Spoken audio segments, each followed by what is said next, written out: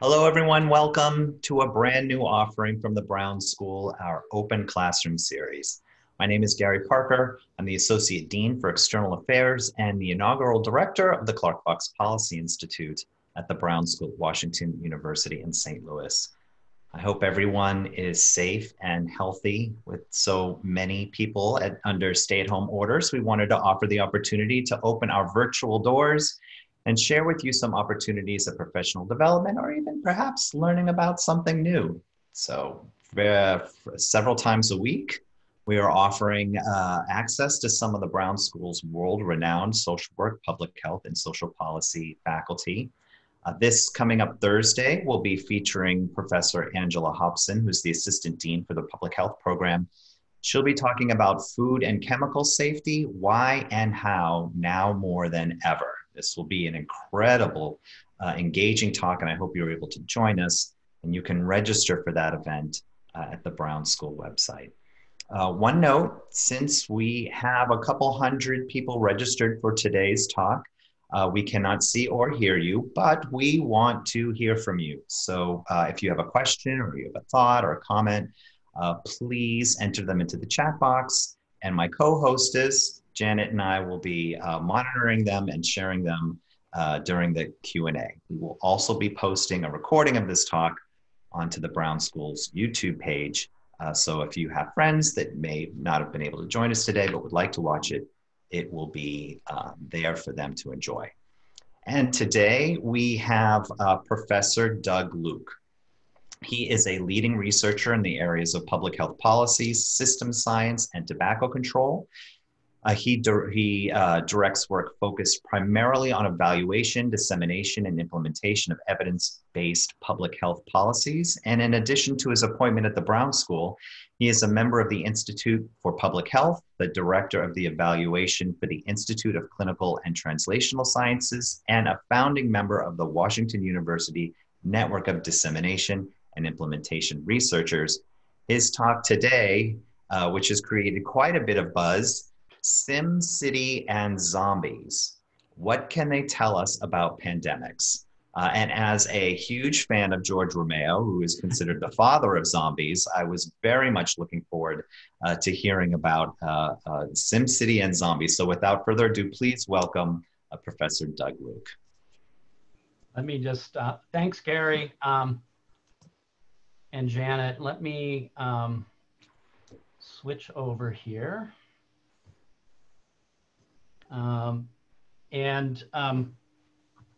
Thanks for the introduction. And I've been looking forward to this, particularly, as Janet set this up, this is a way for us to connect with people in ways that actually before the pandemic maybe was a little harder to do. So it's a little harder to see you all out there, but I'm really glad that it's such a large group from around the world is able to connect to the Brown School and WashU and see these interesting talks that we've been having over the weeks. So yes, so SimCity and zombies. So I'm going to be talking about really pandemics and modeling, and you'll see the connection to SimCity and zombies hopefully as we go through this.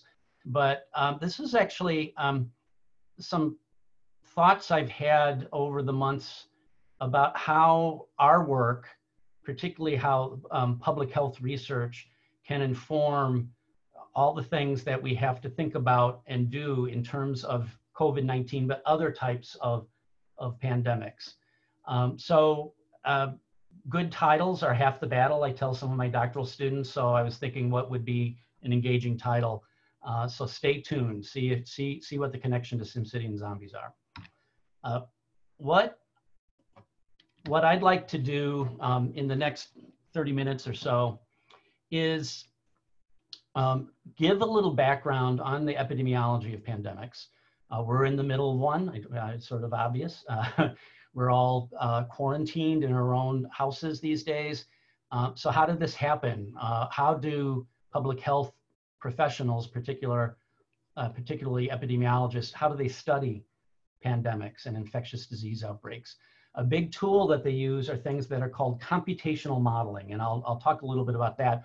And in my talk today, I'm going to emphasize a couple specific tools: social network analysis and agent-based models. Those sound technical, but I think you're going to see that these are pretty easy to understand tools, and they're really important when we start asking tougher questions about pandemics.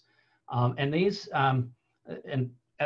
in particular, what I want to emphasize are the importance of our understanding of social and physical environments when we study pandemics, how to use these tools to study what we call progression dynamics. That's essentially how does a pandemic change over time.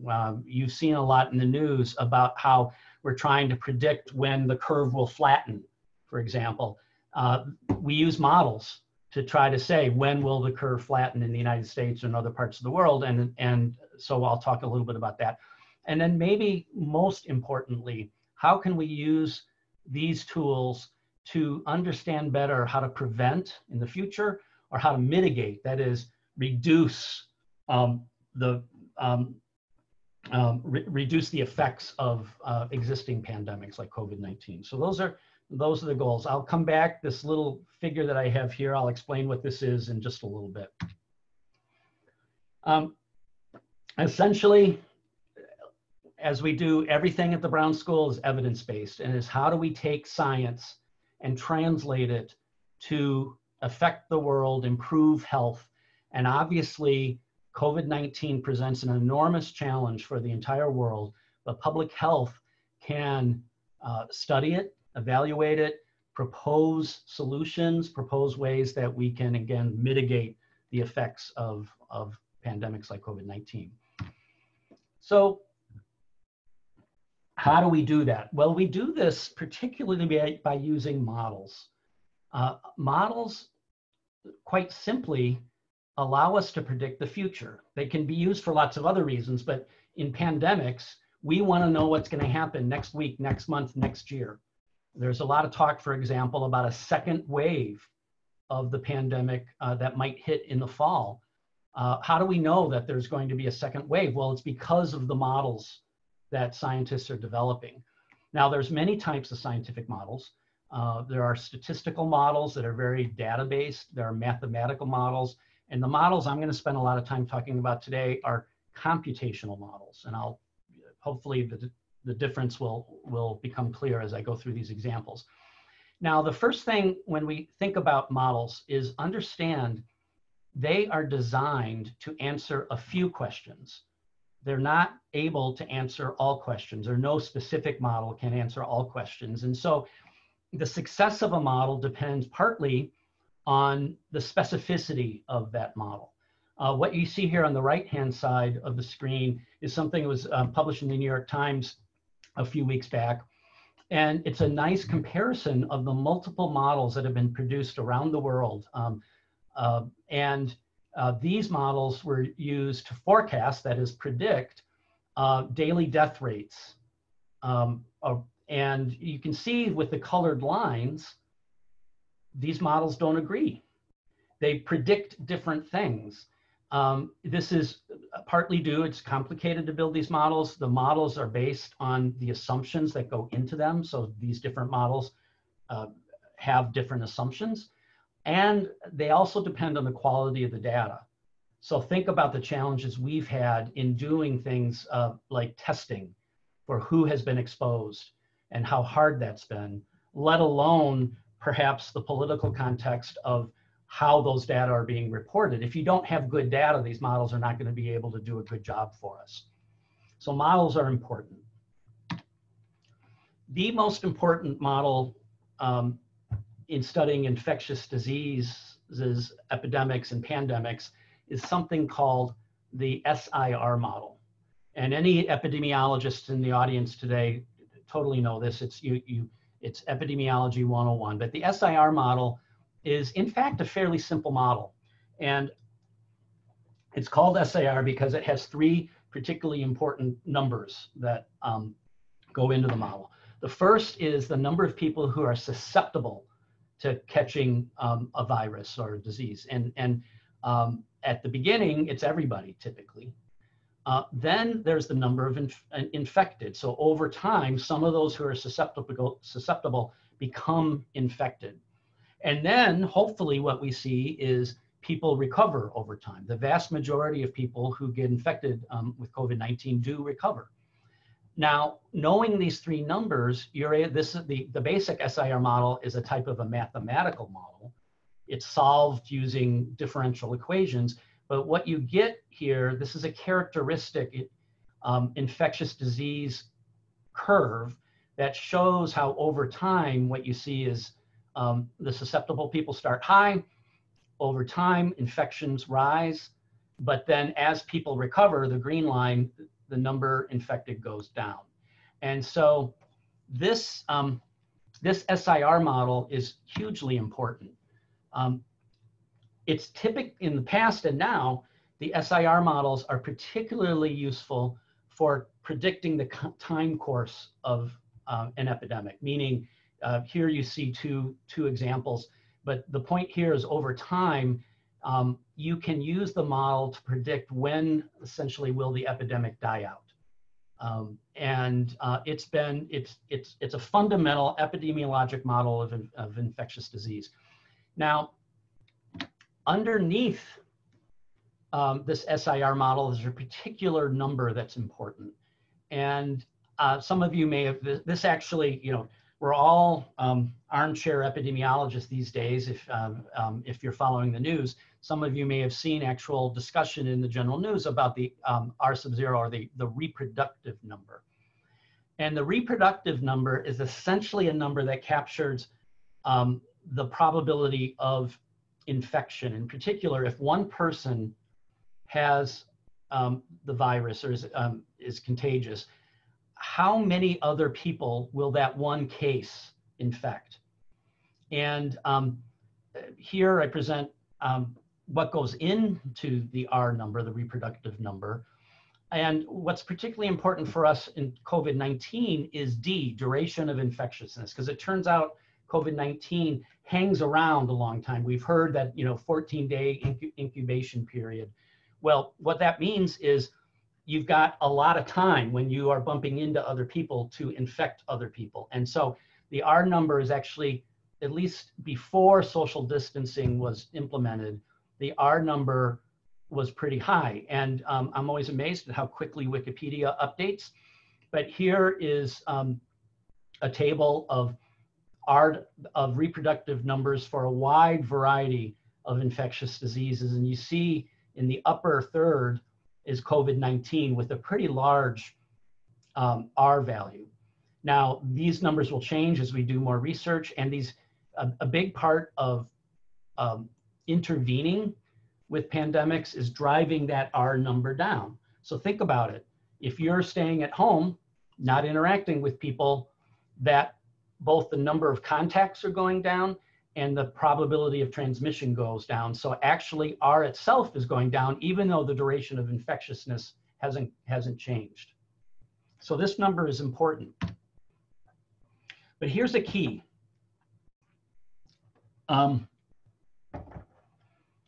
These traditional SIR models ignore social structure. They have an assumption. Remember, I talked about assumptions just a little bit ago. Here's a particular assumption. There's a number that's the average number of contacts per person per unit time. That is, the SIR model assumes something that we call random mixing. It means in a population, you have a random chance of getting the disease. Well, that's not how we catch COVID-19. That's not how we catch infectious diseases. You catch them from the people you work with, the people that you live with, the people who you hug and kiss. And that's not random, it's anti-random. That is, these models are powerful, but they ignore social structure. This is important. And so here's why social structure is important.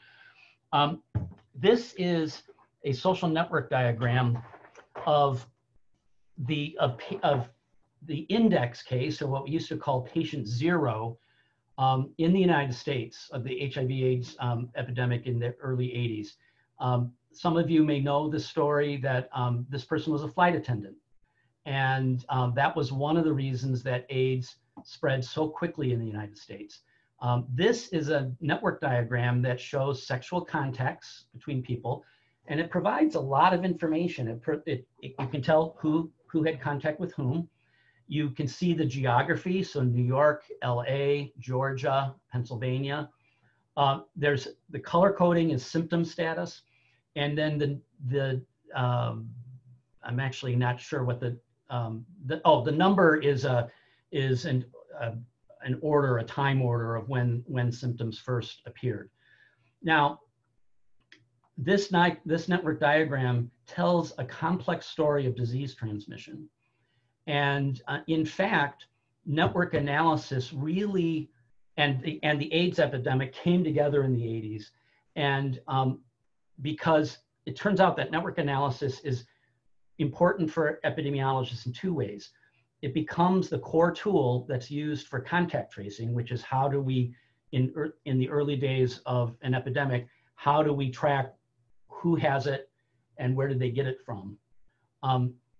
But it also gives us understanding of how to intervene,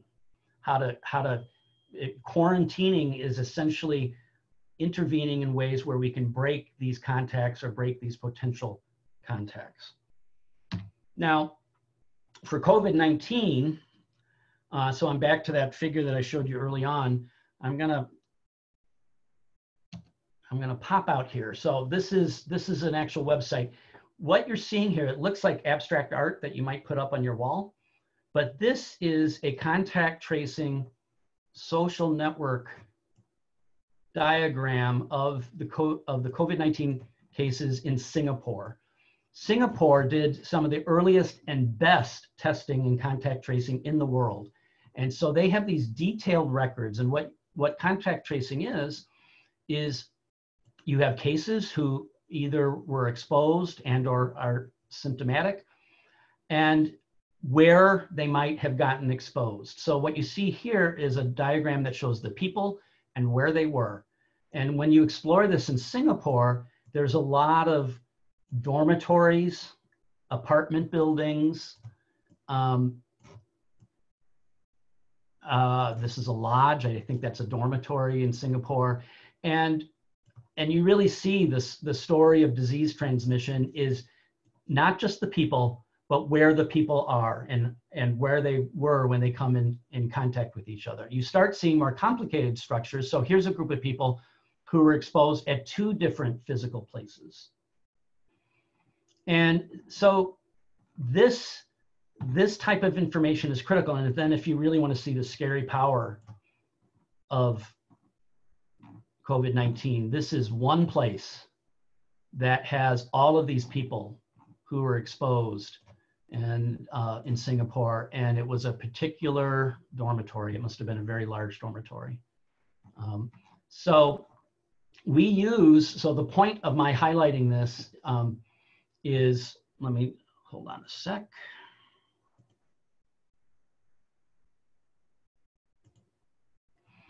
Is we use network methods, network analysis methods, as a way of mapping the social structure that are then, that information is going to then be fed into the sort of models I'm going to talk about next. Now, there's a lot here. I'm not going to explain all of this, but people have studied this, and I want to just highlight what I have in blue here.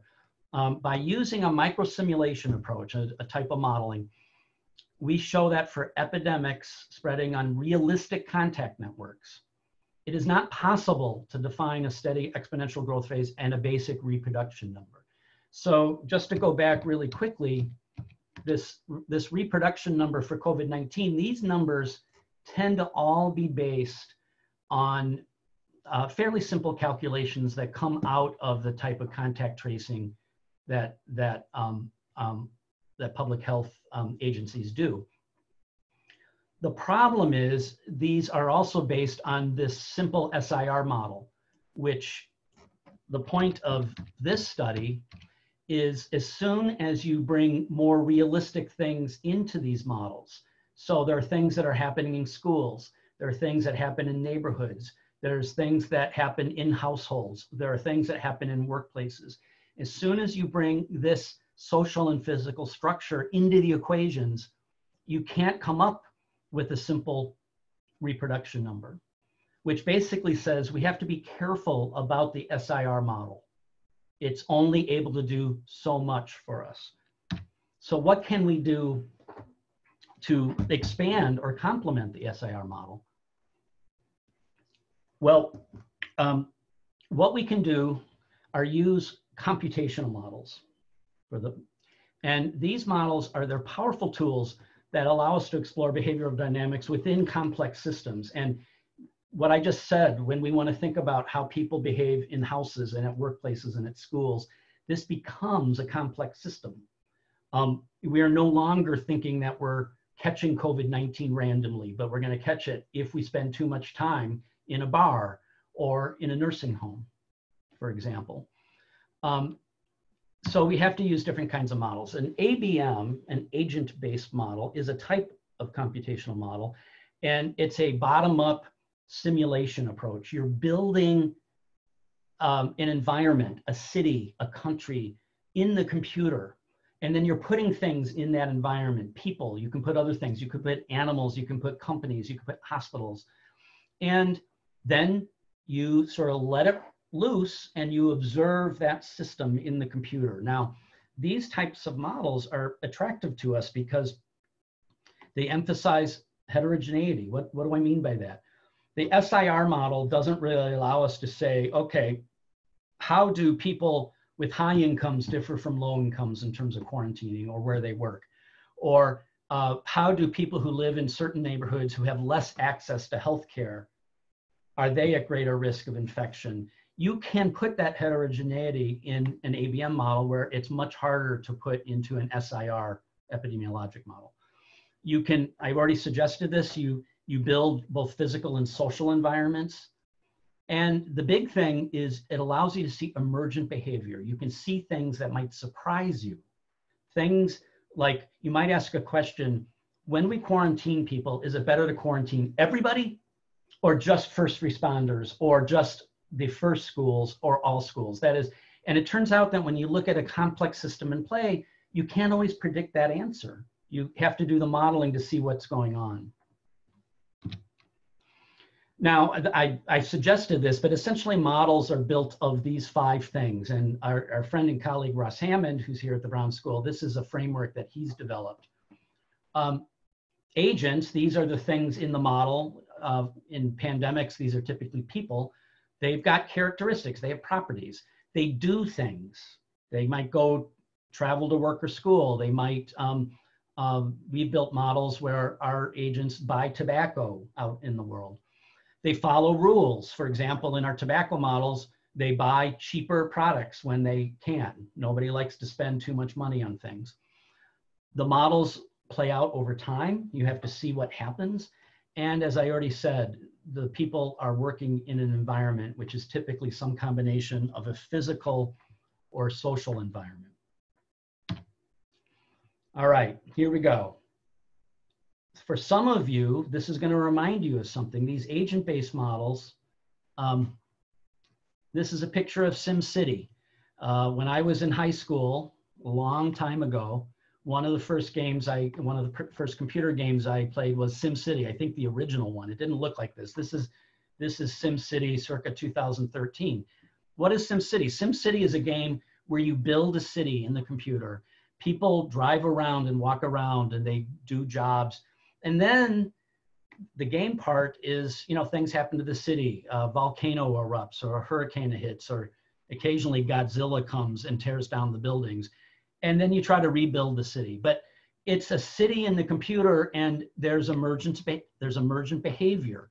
You build a house somewhere and you didn't expect it, and you get a traffic jam because everybody wants to go to that nicer house or that nicer business. Agent-based models are very much like these sim cities, where you build a fairly, well, sometimes they can be simple, sometimes they can be more complex, but you build an environment in the computer, and then you follow the agents as they interact with that environment, following certain rules, and it turns out you can learn a lot. In public health models, you can intervene. Everybody's driving around SimCity, then a virus hits. and suddenly people aren't traveling to work anymore. What happens to the city? Well, you can use models like this to study that.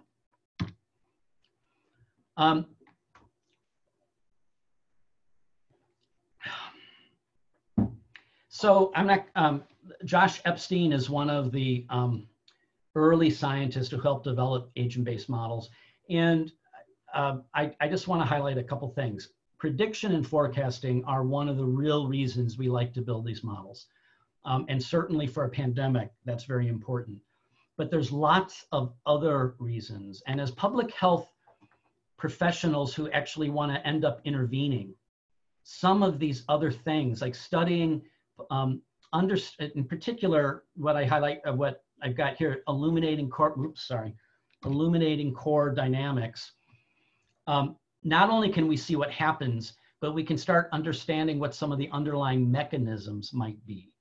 So it's not just saying that a certain type of quarantining works better than other types of quarantine strategies, but we can observe it and we can we can actually see why it might work.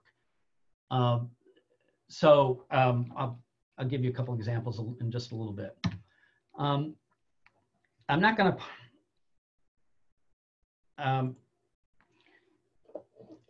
Agent-based models have been developed over time, and many of you may recognize this. This is The Lion King, a Disney movie, and this is the scene where there's a stampede, and you see these wildebeest coming down the cliff.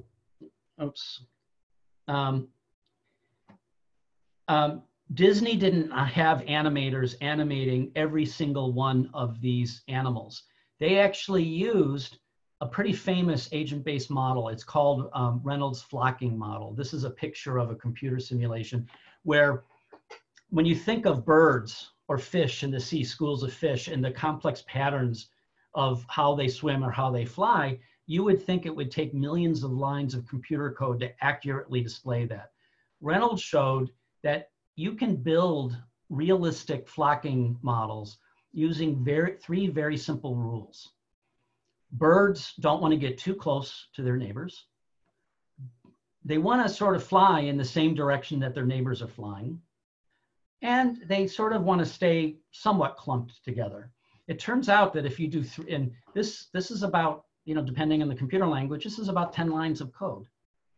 But what you get are dynamic systems that look very lifelike.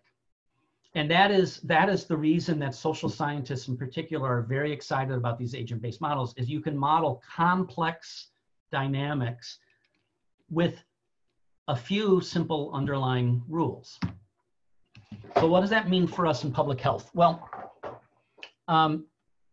in fact, agent-based models in public health started with infectious disease outbreaks. So what we're talking about today, this is actually the earliest use of agent-based models. I've got some examples here. I'm going to show you one in just a sec.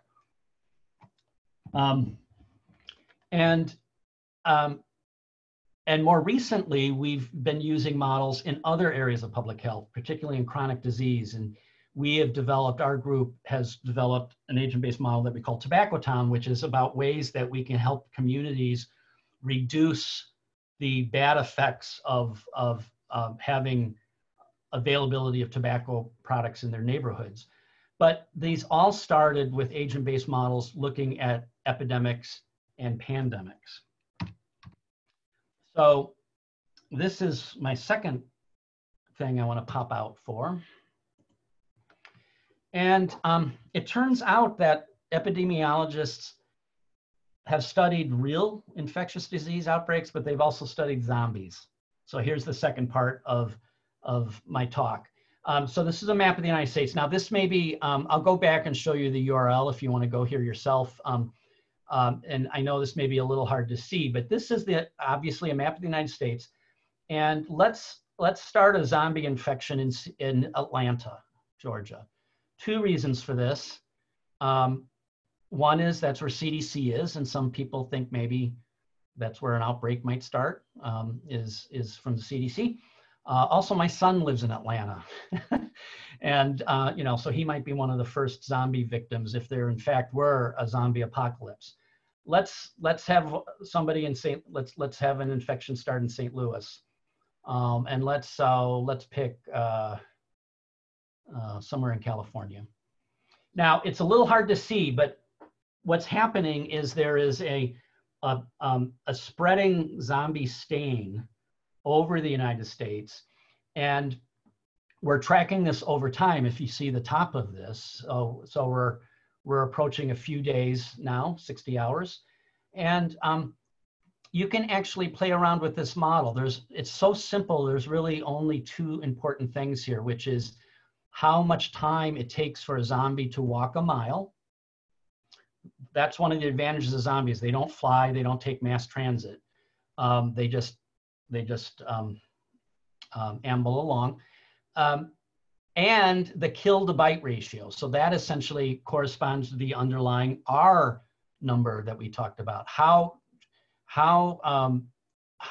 likely is it that you would get infected if you get bitten by a zombie? And you could actually play around with this and see what happens. How much time, for example, does it take for the entire United States to become zombies? Now, this, of course, is it's a funny example, but people have published papers on this. The point is with simple models, it allows you to focus on behavioral dynamics, which allow you to think about how policies might actually work. What kind of policies would we put in place to maybe slow the zombies down or reduce the infection of zombie bites? And so let me just pop back.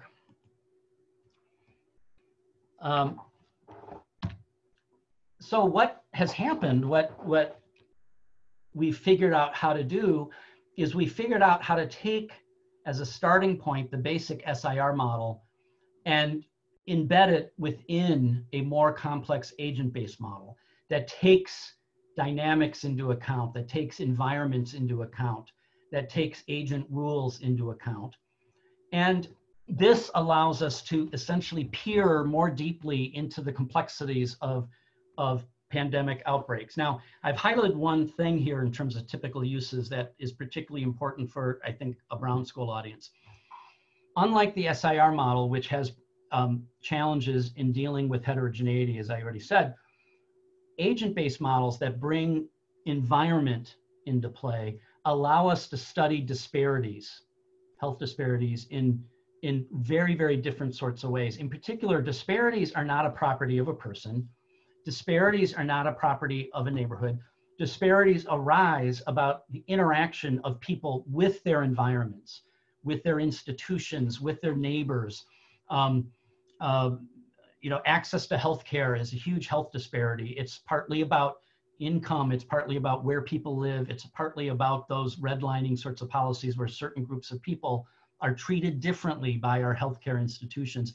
These all can be explored with these kinds of computational models. All right, the last sort of piece that I want to do here is just a few examples. Looks like I got about 10 minutes left. Of connecting these pieces. So what do pandemic agent-based models actually look like? So the big thing is once we move from small infectious disease outbreaks to thinking about global pandemics, we need to look at models that, for example, use in the entire population of a country or maybe even the entire population of the planet.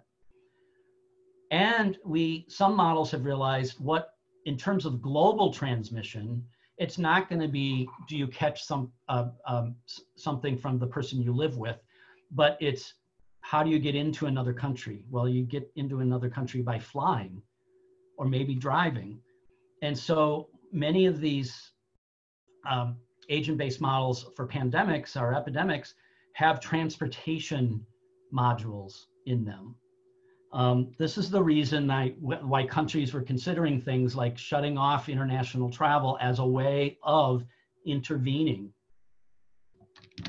Unfortunately, most of that happened too late for COVID-19. one of the most, in public health, one of the most famous agent-based models for epidemics is something called MIDAS. And it's been used for lots of epidemics, H1N1, for example. And the value of the MIDAS models have been for testing different mitigation strategies. So, you know, if once you have a vaccine, do you vaccinate everybody? Well, that takes a long time, and it costs a lot. But is it better to, or, you know, could you also get away with targeted vaccinations? Well, these are things that are hard to do experiments on. You're not going to randomize people to do this. So these kinds of models are invaluable. You build the model, you look at how things are working in a baseline sort of case, and then you say, all right, here is a vaccinate everybody strategy. You run that for a while, and then you say, here's a vaccinate only targeted people. You run it, and then you're able to compare the results of those models. So as an example, this is a global model, and what you can see is it can then be applied to specific localities, in this case, countries.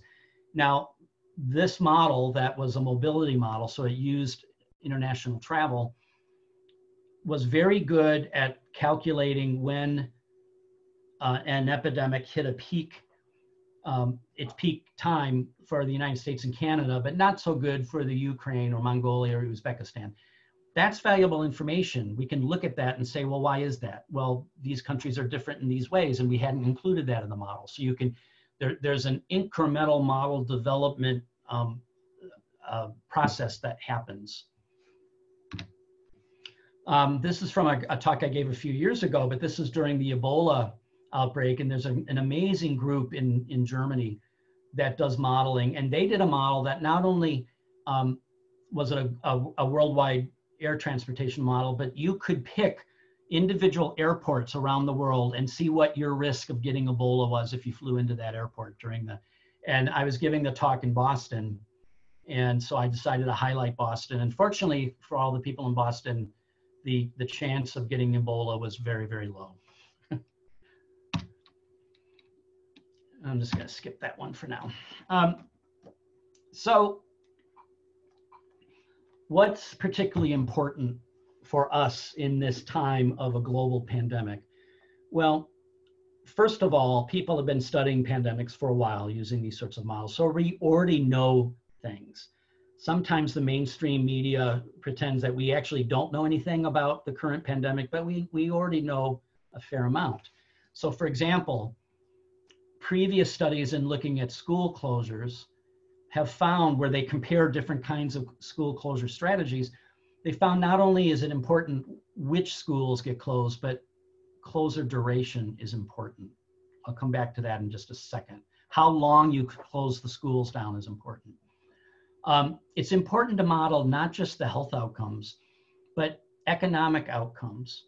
This was a study that said, okay, school closures are effective, but they cost, you know, we want to understand what it costs society. And this is one of those unintended consequences. It turns out you lose a certain number of nurses and physicians and front care healthcare staff, because if you close schools, they have to stay home and take care of their kids.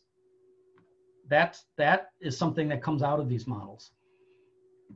Here's something that is very scary for us.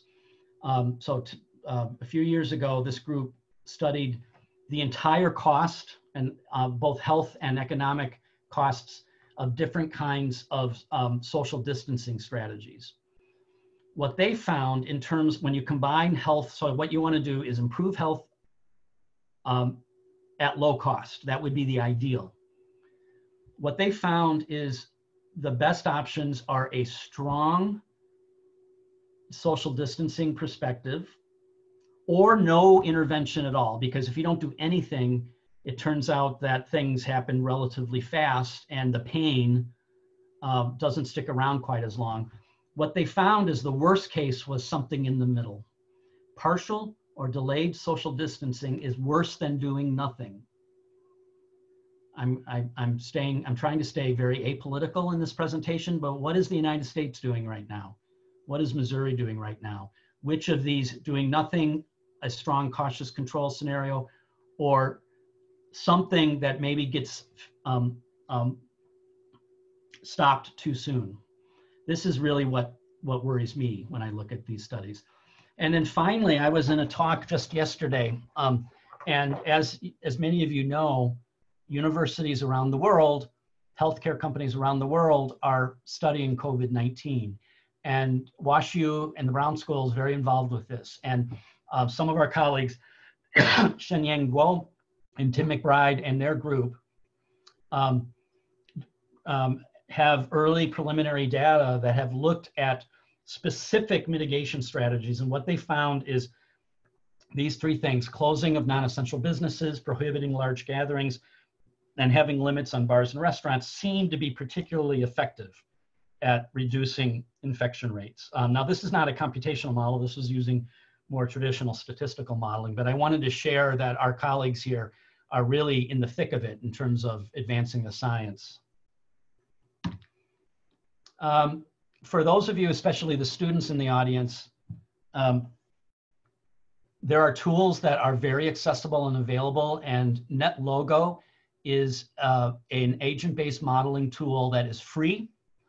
You can just Google NetLogo and you can download it and play around, and this is actually what NetLogo looks like, and it's a very simple model of disease transmission across a social network, and you can see the people being infected across a fairly realistic network, and then you can also track the SIR model underneath it. So again, this is available and free. So I'm at the end, and I just want to say a couple more things, and then we'll have time for some questions, I think. So for those of you who know a little art, you might recognize this. This is a painting by the famous surreal painter Rene Magritte, and some people, I mean, I think I knew it as the pipe painting, but it actually has a name called The Treachery of Imagery. And for those of you who understand French, what this says is this is not a pipe. Well, yeah, it is a pipe. What else could it be? But as part of the surreal art movement, he was trying to make a point that, no, this is not a pipe. This is an image of a pipe. It's a representation of a pipe. In fact, I think what he said is, you can't smoke this pipe, therefore it's not a pipe. Well, what does that have to do with what I've been talking about? Well, I found this just the other day and I loved it. So you should recognize that this is the SIR model we've been talking about, but no, it's not that simple. The French says this is not an epidemic. And this is the same point that Magritte was trying to make. Don't confuse our models with the reality. Models are simplified representations. And the reason that's, and oh, you know, another phrase some of you may have heard is, the map is not the territory. And as scientists, we tend to get confused about that. The model tells us things that may help us deal with the real, quote, epidemic, but the model can only be a simplified version of the epidemic. So in other words, always be careful, be skeptical about the models. And only one more thing to leave you with. I know some of you wanted actually to see more SimCity or more zombies in this talk, and other people agree with you. This virus sucks, I wanted zombies. So I'll stop there, and if Gary, why don't you take over? But I'm very, very happy to stick around, and we can discuss questions if you've got them. Doug, thank you so much for that was informative. And heck, if you didn't do it, but you stitched together SimCity, zombies, and this pandemic that we're living. Lots of nice comments coming in about the value of this information through the chat, and some questions from folks that are wishing for a deeper dive and discussion of things that you had a chance to speak to just briefly. So Lacey was wondering about the role of public health experts on influencing the balance between health precautions and opening the economy. And basically, what do models say about the business and the health impacts of what we're living? Well,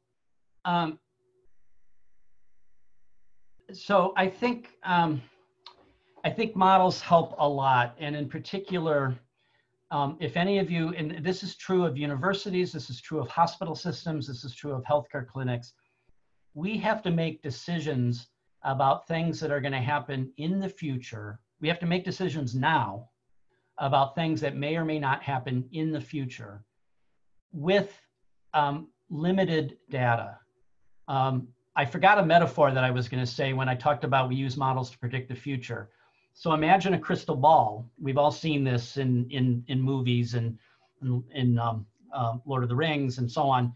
And you use the crystal ball to peer into the future. But imagine that the crystal ball is dirty and cracked and you can't really see things that clearly. Well, that's what our models do. They tell us something about the future, but it's always open to interpretation. And so the main thing is they give you a way to interpret the data that we have to inform decision-making.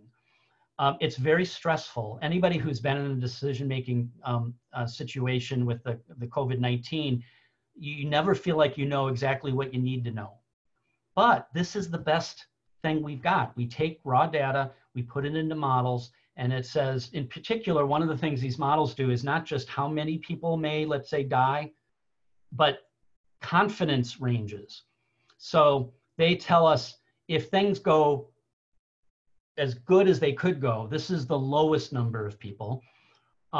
If things really go off the rails, this is the highest number of people. And it's sometimes those ranges of confidence that are more important for us than that actual point prediction.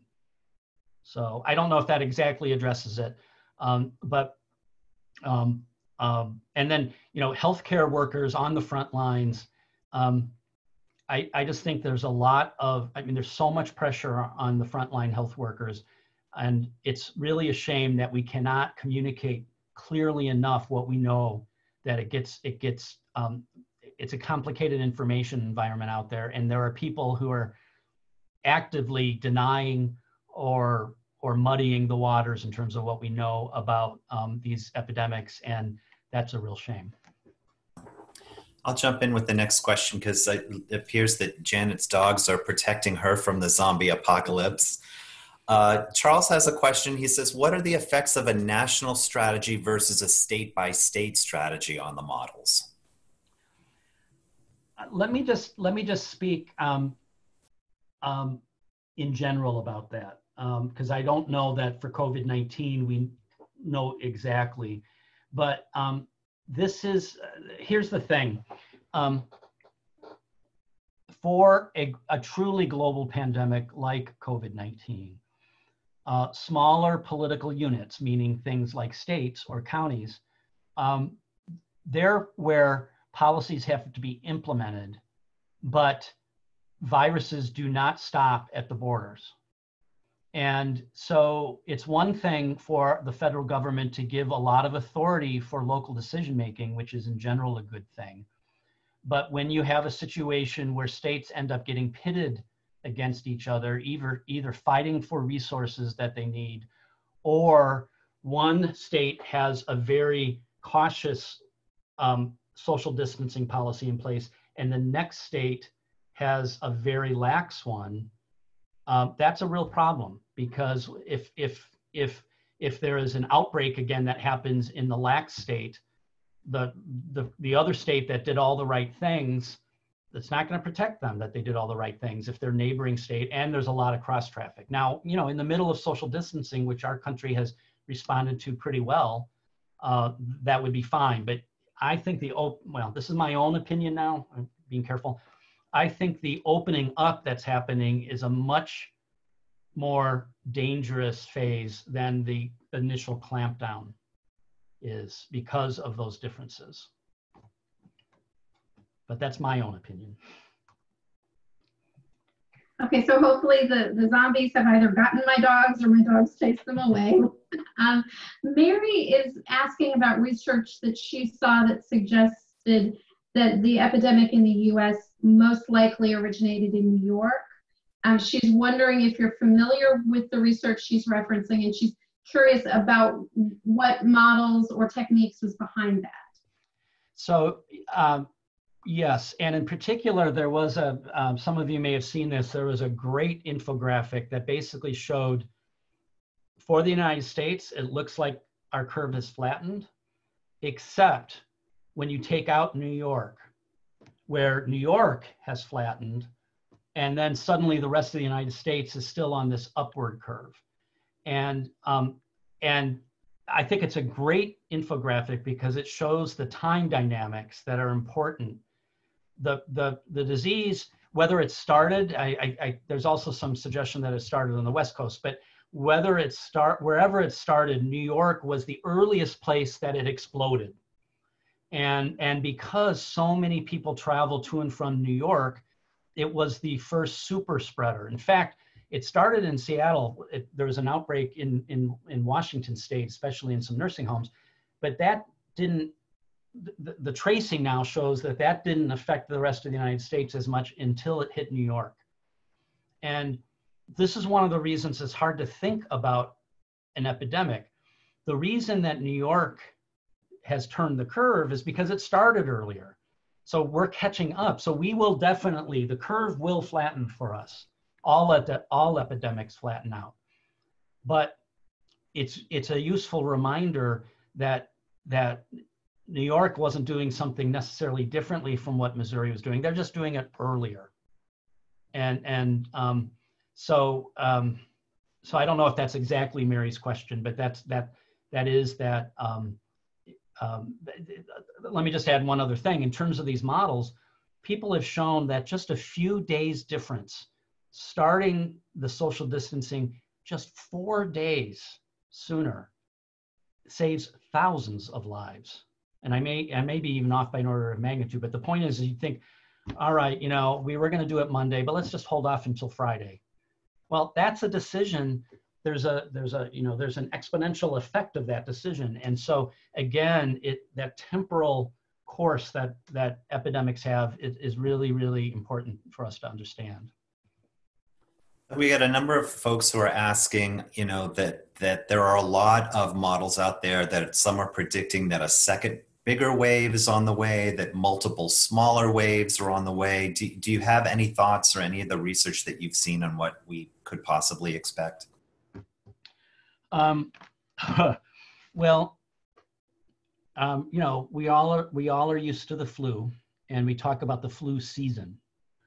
And, we don't even think about it much, except some people in our families are the ones who always urge us to get our annual flu shot. That's my wife. And we don't think about it much because even though the flu still kills a lot of people around the world and nationally, it's predictable. We sort of know what we can do to prevent it as much as we can. COVID-19, of course, is new. We don't have a vaccination yet. Apparently, the research shows that it's likely to sort of hang out there. It's going to be out in the world. And because of complex dynamics with temperature and climate and other things, people do believe, and other coronaviruses. So, COVID-19 is a type of a coronavirus, and we've had many coronaviruses in the past. So the scientists are expecting that there will be another uptick. Now, getting it under control means moving towards herd immunity, getting a vaccine out there, doing the sorts of testing, treatment, and prevention measures that eventually it will join the other coronaviruses where we feel we have a handle on it. But whether there is a big outbreak in the fall or whether it sort of simmers along, because some people aren't saying it's just going to be continuous for a while. I don't know enough about that work to really say anything more than that, except that I think most of us are understanding that our world has changed now and it's not going to go back to normal, in a couple weeks.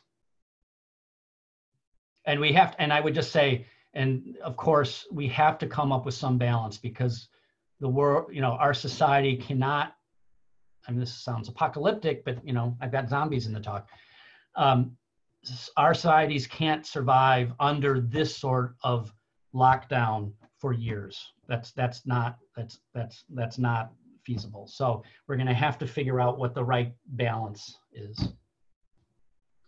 So time for just one last question. And you had mentioned that modeling allows us to explore disparities. I'm curious if you have seen models that would talk about how to remedy those disparities, what interventions might be possible. Let me say, so I've never done an infectious disease model myself. So let me use the example from my own work, which is chronic disease.